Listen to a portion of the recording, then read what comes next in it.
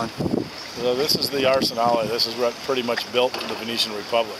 Back when they dominated the seas of this entire area and all the Adriatic.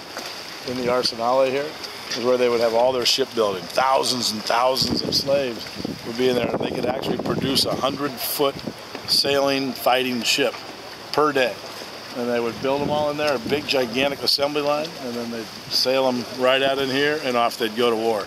But I mean, this is how much they could pump out non-stop like that. So I mean, this is a very powerful place. The architecture just shows that. Protected.